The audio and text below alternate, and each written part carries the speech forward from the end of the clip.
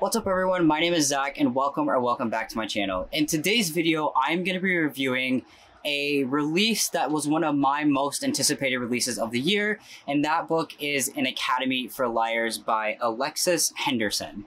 So this book released on September 17th, so I believe by the time you're seeing this video, this book will already be out and available to you.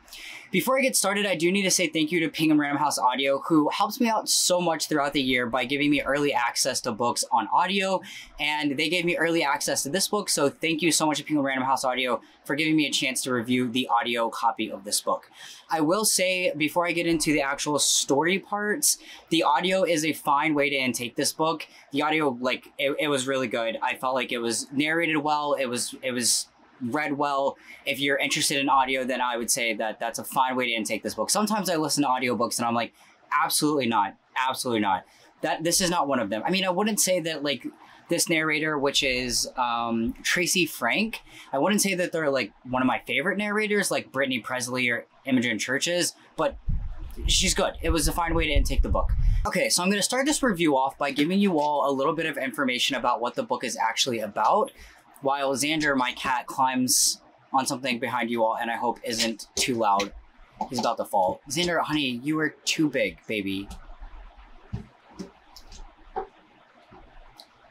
I'm gonna take a picture of him and place this in the video.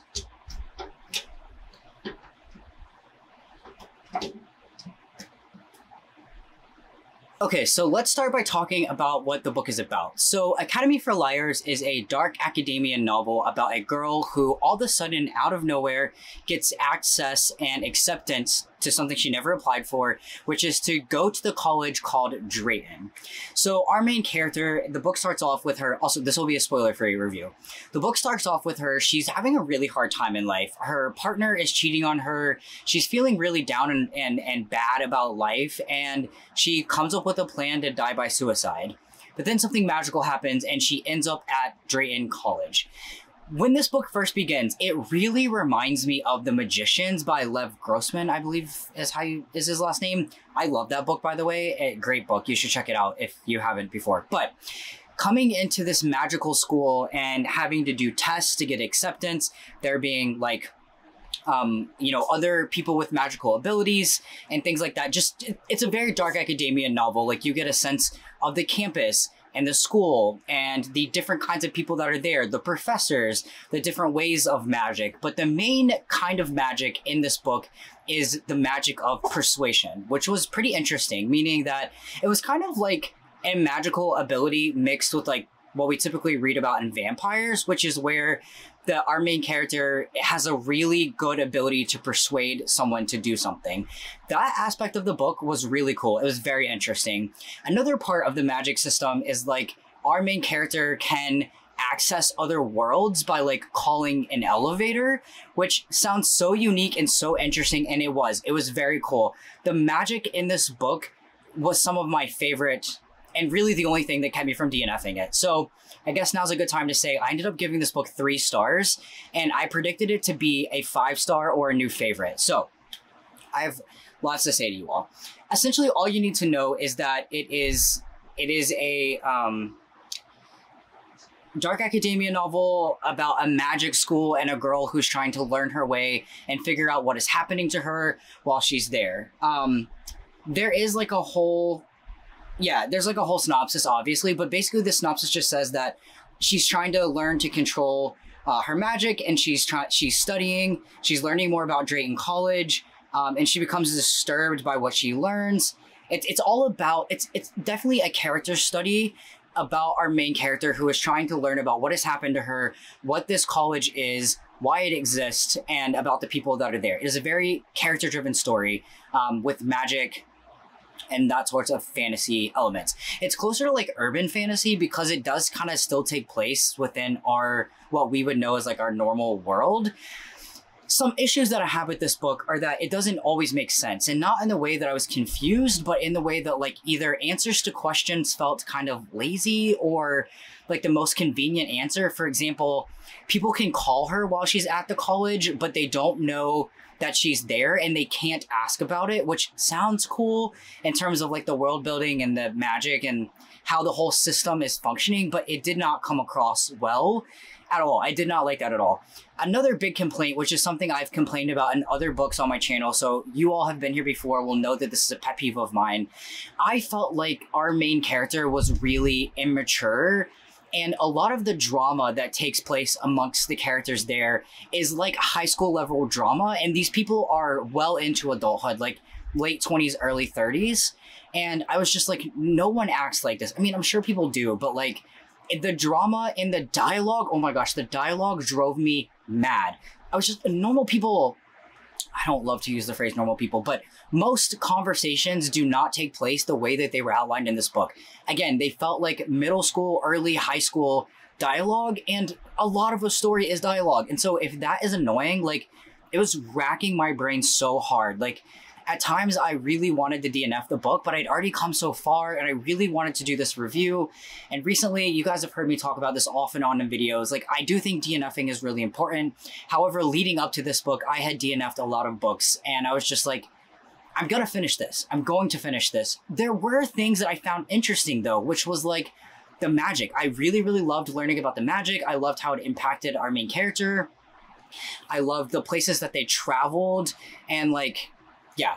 But my main complaint was the like interactions between the characters. And for such a character heavy, character driven book, like that just can't be the case. Like it did not work for me. I do think that people will like this book. I do think that there are aspects of it, especially with the recent like interest in romantasy. I would say this could classify as that. There is a romance throughout the book, which was also irritating to me. 3 stars feels really generous for my enjoyment of this book, but I do feel that it was so well crafted and unique in terms of the magic that like I just couldn't see myself giving it any less than that. I'm gonna pull up my notes so that I can maybe make this review a little bit more coherent for you all. I say this in most videos. If you want to know more information or you read the book and want to talk about it, feel free to let me know in the comments. And then also I have a Discord server, which is free to everyone. It's linked down below. You're welcome to join the Discord if you'd like. Okay. Looking at my notes, I wrote, this is so close to being something great. It just felt like it was just so close, but it missed the mark for me for the reasons that I've already explained. I wrote that it reminds me of The Magicians and The Secret History. There is a school within the school that is like the most elite, like just reminded me of aspects of A Secret History. And I felt like the author got inspiration from that book, but I don't actually know that. I have no idea if the author's ever read that book, but there were some aspects I felt of The Secret History, but also it kind of felt like it was trying to do too many different things at once that nothing really felt settled enough. I wrote that at times it felt atmospheric and transportive. That was true for the things that I enjoyed about the book. Another really interesting thing is I love rats. I used to raise rats. I think they're great pets. I think they're very misunderstood. And they're a big part of this book and they're painted in a really positive light. However, there is some research on rats and things like that that was difficult to read at times. But I love the fact that rats were such an important part of the book because I love rats. There's also a lot of drug use. Drugs like MDMA and things like that amplify the magic, and just as like a personal taste, I did not love that. I felt like there could have been like a more creative or another reason for that, and I think that was part of the reason why it reminded me of Secret History as well. I just didn't love that as like a method. The author didn't do anything wrong. There's nothing problematic about that. Just for my taste and what I like to read, I just didn't enjoy that aspect. And I wrote, this is going to be verbatim of like what I wrote. Man, there were so many better ways to do this and make it make sense. Like the secretive aspect of the school. And when people go see family, you just run off and broke your engagement. The writing is just immature and it's so close to being something great. So her family, it looks to them like she just ran off and ruined her engagement. Meanwhile, her partner cheated on her. Like you find this out at the very beginning of the book. It's not a spoiler. And I was just like, oh man, it's like so close to like being able to develop this well-crafted plot and story, and it's just missing the mark because it felt like emotionally immature to me personally. Xander would like really badly for me to hold him, so I'm gonna hold him for the remainder of this video. So everybody say hi to Xander, who's the best boy. He's just the most cuddly, best boy. Anyways, maybe this would be a little distracting. Maybe I should put him down. I'll hold you after I finish filming the video, okay? You can sit in my lap. Yeah, so I just feel like between a rock and a hard place with this book because there was so much about it that I wanted to read, and it was so close. Like, when I picture my experience with this book in my brain, because I'm very, like, imaginative, I just imagine, like, a bar being so close that it's, like, frustrating. I'm like, man. So I would love to hear from you all. I would love to know in the comments if you plan to read this book. A lot of people recently have been commenting on videos that I've given book negative reviews and explained why they liked the book. And I actually think that's pretty eye-opening. It doesn't change my opinion, but if you did love this book, I would love to hear from you. Like, I would love to know what you enjoyed about it. Like, I think that's what makes us as readers all very unique and beautiful. So I would love to know if you enjoyed it. If you are on, like, my view of like not enjoying it for reasons like also camaraderie, would love to hear it. Just as always, I would love to hear from you all. Feel free to join the Discord. I have a readathon coming up soon if you're watching this video as it's coming out. Yeah, I don't really know what else to say about this book because it felt so disappointing, but yeah, I don't feel like I can give it less than 3 stars. If you're a fan of The Magicians, if you like romantasy, if you're not as bothered, because it's definitely partly a me problem, if you're not as bothered by like drama that doesn't make sense and feels immature and high schooly, because like there's nothing wrong with that. Sometimes we want to read what we perceive as just like nonsense. I know that sounds bad, but like sometimes we do just want to read something that's kind of wild, and that, like, just give it a try. Just give it a try. It's not horrible. It's not great. It just wasn't for me, and I feel let down by that because I was looking forward to this book so much. But yeah, those are all my thoughts on this. I'm not going to drag this video out longer than it needs to be. I hope that you all are doing well and are enjoying September. Before we know it, it's going to be October. Soak in the fall. This would be a great book to read during the fall just because dark academia season, you know, just give it a try.